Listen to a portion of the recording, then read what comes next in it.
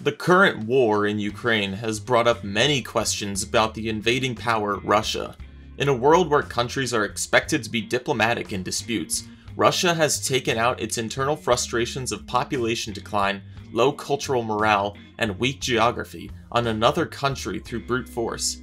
This isn't even the first time they have subverted the US-led global order in this way, invading Georgia in 2008 and seizing Crimea in 2014. The US-led global order, as a rule with many exceptions, seems to function as a collection of many countries subject to American soft power. Russia truly fails to achieve this global level of soft power, always resulting to coercion to achieve its goals. But why does Russia fail in soft power, especially in comparison to the US and other nations? Welcome to today's episode of Mac's World Politics Report. Before we can answer this video's main question, the definition of soft power must be understood. Soft power refers to actions countries will take to influence others through diplomatic means, usually by appealing and attracting. Many countries in Eastern Europe became influenced by American soft power after the Cold War, due to their desire for free market economies and democratic government, something the US could help them achieve. By joining NATO, the quintessential organization of American soft power, these countries also received military aid from the US. Soft power can also be achieved by appealing to cultural ties, such as the relationship between Turkey and its partners Azerbaijan and Albania. Though not the best example today, Turkey has put tons of investment into spreading its soft power across its neighborhood, so we may start to see the fruits of these efforts bloom in the next few decades. Russia, on the other hand, does not put this effort into soft power exports. While the US and Turkey are examples of countries that prefer soft power but often use brute force to achieve their goals, Russia is the reverse, prioritizing hard power over its partners rather than negotiating with them. In other words, Russia does a good job of telling its partners who is boss, as it tries to hold the pieces of the former Soviet Union together. In this light, let's see a few of their organizations that attempt to do this. The Alma-Ata Accords, signed on December 8, 1991, signified the end of the Soviet Union and the creation of the Commonwealth of Independent States. The organization's members aimed to continue working together in areas of trade, security, and military coordination, though this last one is not as pronounced. 12 of the 15 former Soviet republics initially decided to participate, though the Baltic states of Estonia, Latvia, and Lithuania declined membership due to their view of Russia as an occupying force. Russia's military actions in Georgia and Ukraine have caused both countries to leave in 2008 and 2014 respectively. The CIS lays the framework for a few different alliance structures in the post-Soviet space, such as the CIS Free Trade Area and others which will be explained soon. Russia is very involved in the affairs of nations in the CIS, often intervening in local conflicts to keep its regional order intact. To this end, Russia has been involved in the Tajikistani Civil War, the Nagorno-Karabakh conflict, and most recently, the 2022 unrest in Kazakhstan, never being afraid to use its military and allies' militaries to restore stability. However, Russia cannot seem to keep the CIS member states united under a single front.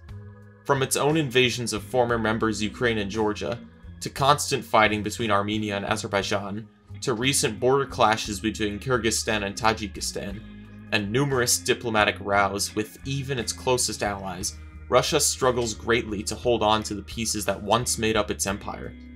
But can Russia at least keep a smaller group of allies in line with its aspirations, without constant military intervention?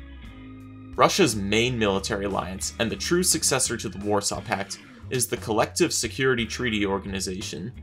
The alliance initially consisted of Russia, Belarus, Georgia, Armenia, Azerbaijan, Kazakhstan, Uzbekistan, Kyrgyzstan, and Tajikistan, coming into effect in 1994, initially as the Tashkent Treaty. Yet, an alliance of these diverse members could not really survive, due to the infighting between many of them. Georgia and Azerbaijan left in 1999 due to disputes with Russia and Armenia respectively, and Uzbekistan left in the same year, while joining and leaving again in 2006 and 2012. Thus, the alliance is today left with 6 members, who for the most part have a much easier time conforming to Russian dominance. The CSTO, in a way, functions very similarly to NATO in the West, serving as a collective defense treaty for the 6 nations involved. Unlike NATO, where the dominant force of the United States shares at least some balance of power with significant regional powers like Turkey and France, the CSTO is a completely Russian-dominated alliance.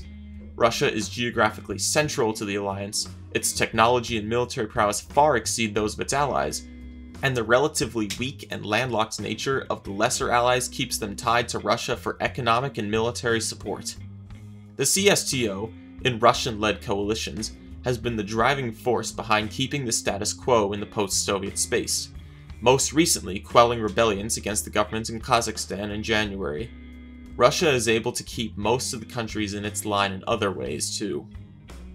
The Eurasian Economic Union, the Russian equivalent of the EU, was founded in 2015, and today includes all CSTO members except Tajikistan. It serves as an integrated single market for the 5 nations, and attempts to work towards Eurasian integration in other manners, such as a single currency and freedom of movements for goods and services. Belarus's relation to Russia goes a step further and includes the freedom of movement for people, and with other common integration policies, the 2 nations form the Union State. In all of these unions, Russia is undoubtedly the central force behind them, and member states must either fall in line or face consequences, as Ukraine and Georgia certainly have, or Moldova has to a degree. This brings up a major issue with Russian foreign policy. The line between their use of soft power or brute force is very vague, and their alliance structures serve as a veil of mutual cooperation over the truth of great coercion. Russia has strings attached to nearly all of its allies. If Armenia should not fall in line with Russian aspirations, they could easily allow Azerbaijan and Turkey to have their way with the country. If Belarus seeks a more independent foreign policy against Russian interests, they can simply annex the country into Russia proper. If Central Asia wishes to break free from Russian dominance, Russia can cut off supplies to these nations and let them fall into instability. It sounds shocking to hear, but it has happened to 3 countries already since the fall of the Soviet Union, not to mention all of the times the Soviet Union invaded an ally to keep its status quo. In Soviet times, Poland, Czechoslovakia, and Hungary were invaded to quell anti-Soviet rebellions, and the USSR planned an invasion of former ally Yugoslavia due to sharp tensions between leaders Stalin and Tito. This historical precedent lives on today. Russia's so-called allies cannot create a truly independent foreign policy without fear of backlash from Russia. The 3 nations that did so, Ukraine, Georgia, and Moldova, now have their foreign policy mangled by disputed territories and unresolved conflicts, hindering their Western aspirations. My tone so far may sound as if Russia has an option to be diplomatic, and just chooses to be aggressive out of spite for its neighbors. However, Russia's geography and history have shaped it into a generally aggressive country, with little practical use for diplomacy. And no, this is not condoning Russia's actions in Ukraine or in other countries, this is just explaining how Russia's history has made it into the country it is today. Russia's independent history began under the wrath of the Mongol invaders, who stayed in Russian lands a century longer than in other regions in Europe, forever changing their trajectory. This period of occupation, and the realization that they need strong frontiers to protect themselves from future invasions, played a role in making Russia the aggressive nation it is today.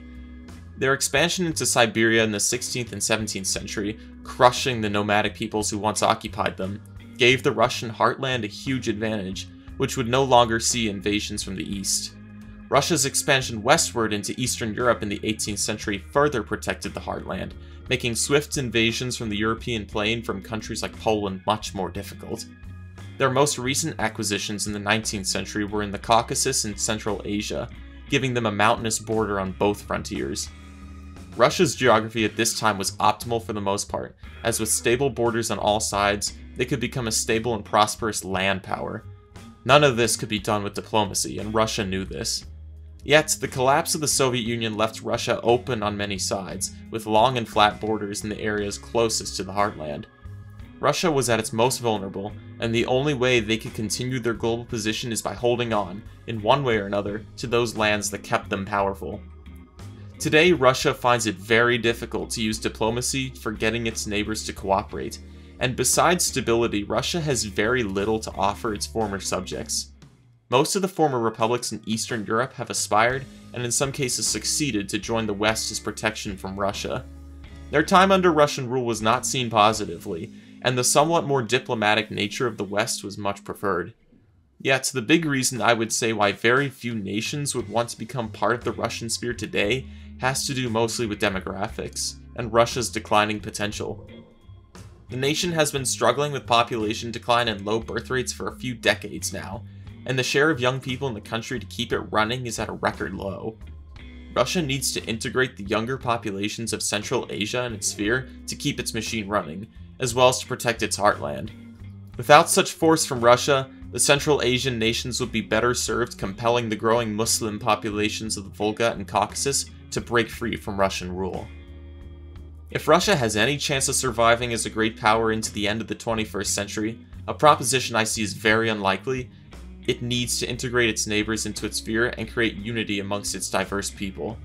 As we have learned, countries with great insecurities in demography, geography, and economy like Russia will often have to establish themselves on the battlefield rather than the courtroom, as nations never easily give up sovereignty through diplomacy. Russia needs some of these countries to give up their sovereignty for its own survival, something it has learned throughout its history. Thank you for watching today's episode. If you like my work, please consider supporting me on Patreon to obtain access to exclusive maps and future updates. Tell me in the comments what you want to see next, and I will see you then.